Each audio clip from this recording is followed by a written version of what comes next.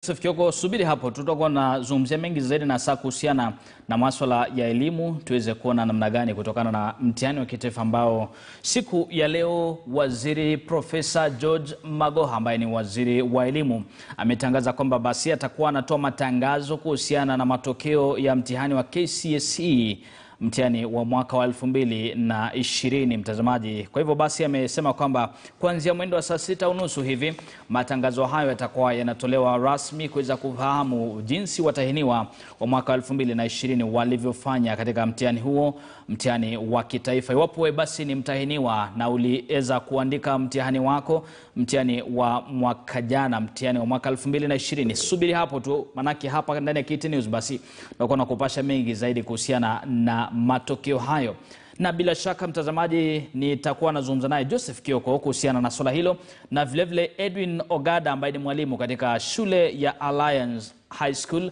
Tunaungana naye moja kwa moja mtazamaji kupitia kwa njia ya mtandao tuweze kupata semi zake na hisia zake kuhusiana na matokeo haya ambayo yanatangazwa siku ya leo. Edwin, karibu sana kwenye taarifa za leo mashinani. Asante sana bwana Nico Ambua. Naam, matokeo ya KCSE kutangazwa rasmi siku ya leo na waziri wa elimu Profesa George Magoha. Hisia zako na kama mwalimu wa Alliance High School, shule ambayo imekuwa ikifanya vizuri zaidi hapa nchini, je, matarajio ni yapi? Kwanza kabisa ni kushukuru kwa hii nafasi ya kujumuika nanyi katika KT News. Na niko na matumaini makubwa sana kwa kutarajia matokeo. Kwetu sisi kama walimu kwa Alliance tulifanya juhudi zetu zote na tunatumai ya kwamba Mungu atatuwezesha tupate matokeo bora. Na hebu tuzungumzie wakati wa kuandika mtihani wa KCSE mwaka 2020, pengine wakati ambapo COVID-19 inapiga taifa vizuri Kenya, wakati ambapo visa ni vingi, wakati ambapo tunazungumzia swala la wimbi la 3 la COVID-19, na tuseme pengine changamoto ambazo mlikumbana nazo kama walimu, kama watahiniwa na katika sekta ya elimu kwa jumla, wakati ambapo mtihani huu ukifanywa, changamoto zilikuwa zipi? Shukran tena. Ningependa kusema kwamba kwanza ni kushukuru the Ministry of Education, that is wizara ya elimu, kwa ile courage ambao walichukua ensure ya kwamba that we report back to school. That was in October last year, na wale watahiniwa ambao walikuwa wanatarajiwa kufanya mtihani wao mwaka huu. Na kwa kweli wizara ilichukua very big step to ensure that wameleta hao wanafunzi wakarudi pamoja na walimu. Ilikuwa ni wakati wa tandabelua. We were not so certain of the future, but we came on board na tuliweza kufanya our bit. Na zile changamoto ambazo tuliweza kupitia ilikuwa tu ni hofu ya kwamba itakuwaje wakati wa mtihani. Nakumbuka mimi nilikuwa supervisor wa KCSE in one of the nearby schools. And tu hofu ya kwamba huenda kama mwanafunzi atapatikana na virusi hivi vya corona, tungewezaje kuweza kusitiri hali kama hiyo. Lakini tunashukuru Mungu, jitihada ziliwekwa vizuri, iwe ni hand sanitizers, hand washing points. Tulikuwa tunachukua temperatures za wanafunzi kila asubuhi kabla waingie katika chumba cha mtihani. Tulikuwa tunachukua temperatures zao ili tuhakikisha kwamba ziko katika ile limit ambayo Ministry of Health imeweza kutupatia. So hatukuweza kushuhudia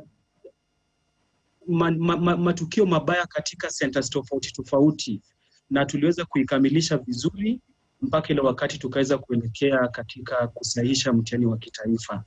So tunashukuru kwa Mungu kwa sababu alituwezesha tukaweza kumaliza vizuri, na sasa leo tunatarajia matokeo ya hawa watahiniwa.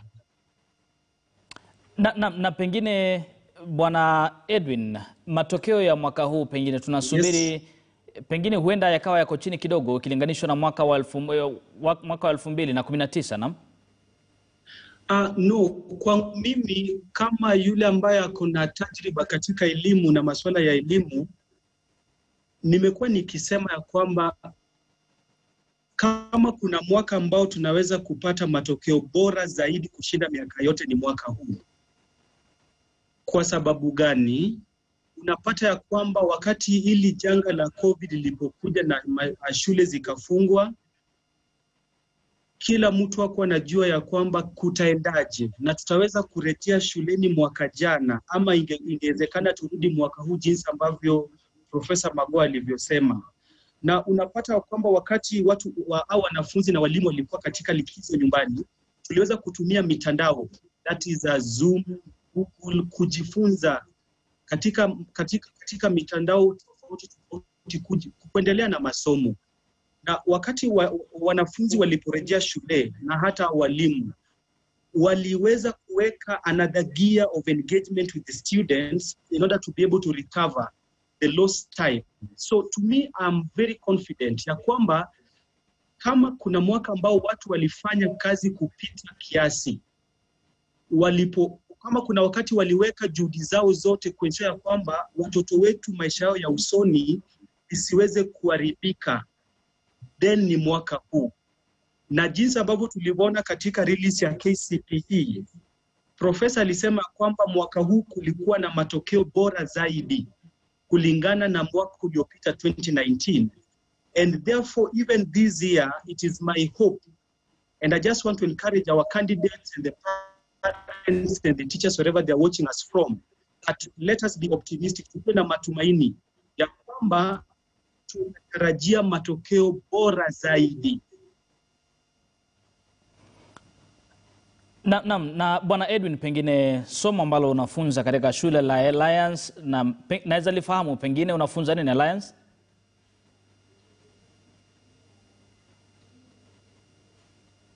Mimi ni mwalimu wa historia.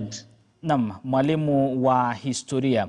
Pengine tukijaribu kuangazia wakati wa mitihani, manake ilikuwa ni wakati mgumu sana kwa wanafunzi, wacha tuseme, wakati ambapo walisalia nyumbani kwa muda mrefu. Pengine sasa wakija kuandika mtihani wao, mlitumia mbinu gani kuhakikisha kwamba mnawafanya watulie na waweze kufanya na kuandika mtihani wao vizuri pengine? Asante sana Bwana Nikuambua. Muhimu ni kuwa tuliweza kuhakikisha hao wanafunzi ya kwamba yote yangekuwa sawa. The most important thing was to assure that everything would be okay. Na tuliweza kuambia ya kwamba hili janga si janga la shule moja, ni janga la dunia mzima. Na kila mtu ambaye ako katika ulimwengu huu aliathirika kwa njia moja au nyingine kupitana na janga hili. Na kwa hivyo ilikuwa ni muhimu kwanza tuwapatie moyo ya kwamba it is possible to overcome the challenges that COVID-19 brought in the education sector, ili wajikatiti na waweke bidii na waweze kuendelea na jitihada ya kujikakamua waweze kupita mtihani wao. Ya kwamba hata kwetu hapa Alliance nakumbuka tuliweza kufanya mazungumzo mengi sana na wanafunzi. Tuliweza kuita wale wa kuwaongelesha wa kutoka nje, wale motivational speakers, counselors, you know, the board coming on board, the teachers are on board, and everybody was like, lazima tuhakikishe au wanafunzi ya kwamba kila kitu ingekuwa sawa, na watoe hofu na wafocus, even wakati wanaenda kufanya mtihani wao, wafocus wakijua ya kwamba inawezekana wapite mtihani, na inawezekana wa overcome na waendelee na maisha yao. Ni kushukuru mahala pa elimu katika society, that if you want to measure the strength of a country, then check the investment that country does in the education, so that if we get anything wrong, tukienda tu mrama kidogo na masuala ya elimu, you can be sure tutaribu mambo mingi.